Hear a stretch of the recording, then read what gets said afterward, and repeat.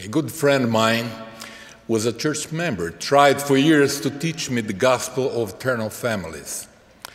It was until attending the São Paulo Temple open house in October 1978, as I entered in the sitting room, that the doctrine of eternal families came into my heart. And for days I prayed to know if this was what church was, the true church. I was not religious, but had been raised by parents who were, and had seen what was good in other religions. At that point in my life, I thought all religions were acceptable to God. After my visit to the temple, open house, I sought an answer through prayer, having faith and sure confidence that God would answer me, which was His church on earth. After a great spiritual struggle, I finally received a clear answer. I was invited to be baptized, which finally happened October 31st, 1978, the night before the São Paulo Temple dedication. I realized that the Lord knew and cared about me as to answer my prayer. On next morning, my wife and I went to São Paulo to attend a dedicatory session of the temple. We were there but did not really know how to appreciate that wonderful opportunity yet. The following day, we attended the area conference. We had begun our journey in the church, and we found good friends who welcomed us during this life transition. The new members class we received in our Sundays meetings each week were wonderful. They filled us with knowledge and made us wish for the week to pass quickly. So on Sunday, we could have more of that spiritual nourishment. My wife and I actually looked forward to entering the temple to have our family sealed for eternity. That happened 1 year and 7 days after my baptism, which was a wonderful moment.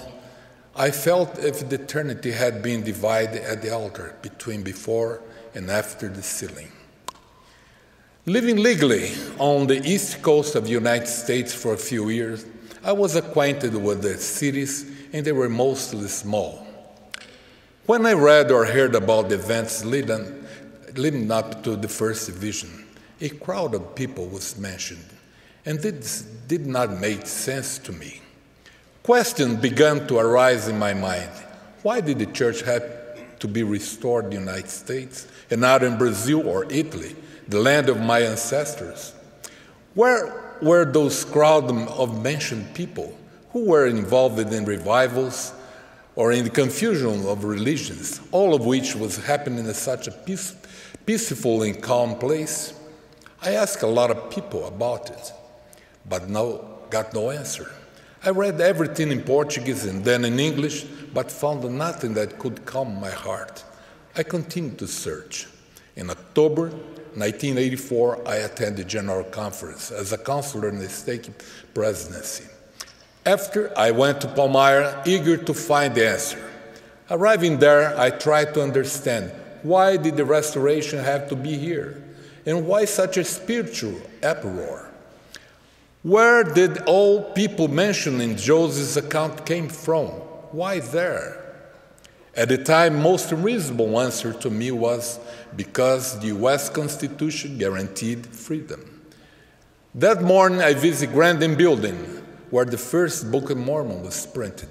I went to the Sacred Grove, where I prayed a lot. There was hardly anyone in the street in the small town of Palmyra. Where were the crowds of people Joseph had mentioned? That afternoon, I decided to go to the Peter Whitmer's farm. And when I got there, I found a man at the window of the cabin. He had an intense glow in his eyes. I greeted him and then began to ask those same questions. He then asked me, "Do you have time?" I said yes. He explained that the Lakes Erie and Ontario, and further down, the Hudson River were located in that region. In the early 1800s, they decided to build a canal for navigation, which would pass through that region, stretching more than 300 miles to reach the Hudson River. It was a great enterprise for that time, and they could only rely on human labor and animal power. Palmyra was the center of some of that construction. They needed skilled people and technicians. Families and their friends, many people began to pour in from the neighboring towns and places further to work in the canal. That was such a sacred spiritual moment because I finally found the crowd. They brought their customs and their beliefs. When we mentioned their beliefs, my mind was enlightened and my spiritual eyes were opened by God. At that moment, I understood how the hand of God our Father, in His immense wisdom, had prepared His plan. A place to bring young Joseph Smith, putting him in the midst of that religious confusion. Because there in Cumorah, the precious plate of the Book of Mormon were hidden. This was the stage of the restoration, where the Father's voice would be heard after nearly 2 millennia, in a wonderful vision talking to the boy Joseph Smith, when he went to the sacred grove to pray and heard, "This is my beloved Son, hear him." There he saw two personages whose brightness and glory defy all description. Yes, God revealed Himself to man again. The darkness that covered the earth began to dissipate. The prophecies of the restoration began to be fulfilled.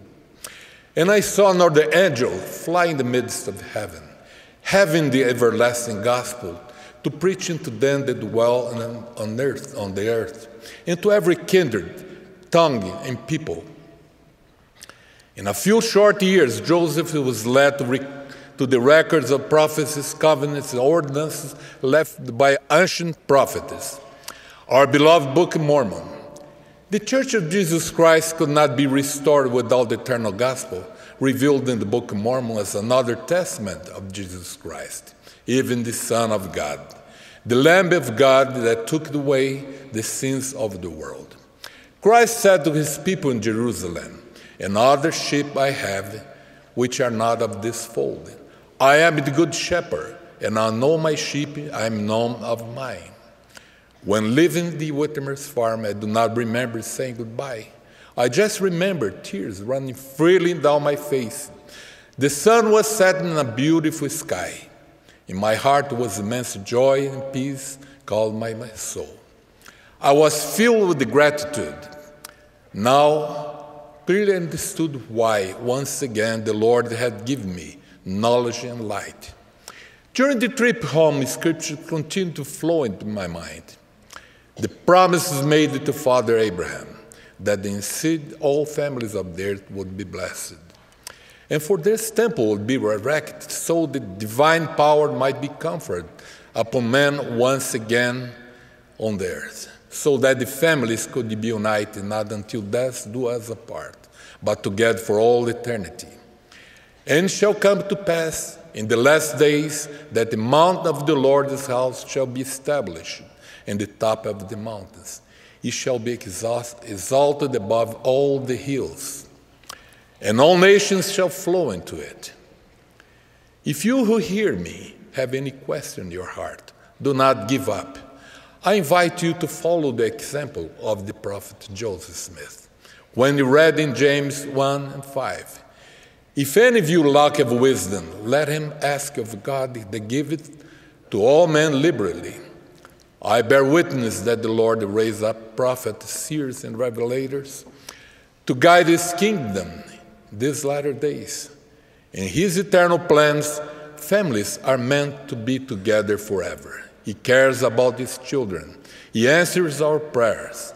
What happened in Cumorah was an important part of the restoration, as Joseph Smith received the plate which contained the Book of Mormon. This book keeps us get closer to Christ than any other book on earth. Because of this great love, He atoned for our sins. He is the Savior of the world. Of this I testify in the holy name of Jesus Christ. Amen. Amen.